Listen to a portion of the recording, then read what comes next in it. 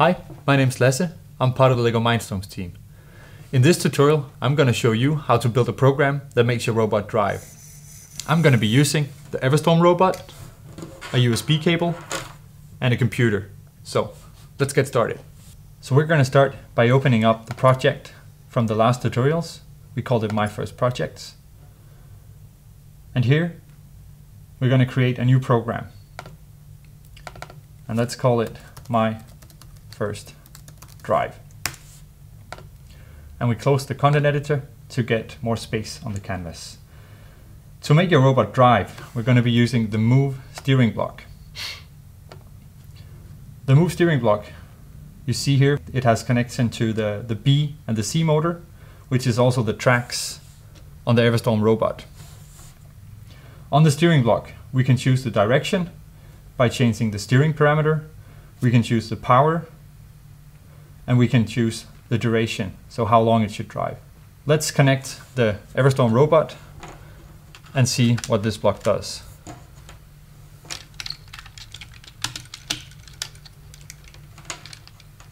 So, in this tutorial, I'm going to be using a different method for downloading. So if you look down here on the button below the normal download, we have a button called Download and Run. This button plays the program on the P brake as soon as it's downloaded. But be careful not to let your robot drive off the table when you're using this function. So we press the Download and Run.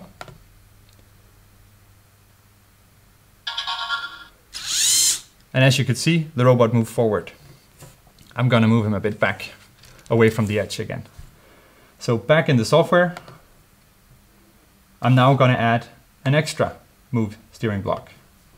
This time, I'm going to change the steering parameter. And I'm going to set it to -100. And as you can see now, the arrow on top of the steering parameter now changes to an arrow that turns left.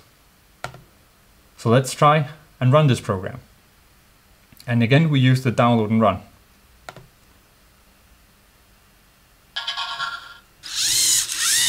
And as you could see, the robot drove forward and then turned left. I'll reposition the robot again. So I want the robot to turn a bit further. So now I'm going to change this duration to 1.5. And after that, I want it to move a bit backwards. So I'm going to add another steering block. And then I'm going to change the power to -50. So by changing the power to -50, I'm going to make the robot move backwards instead. So let's download this and run it.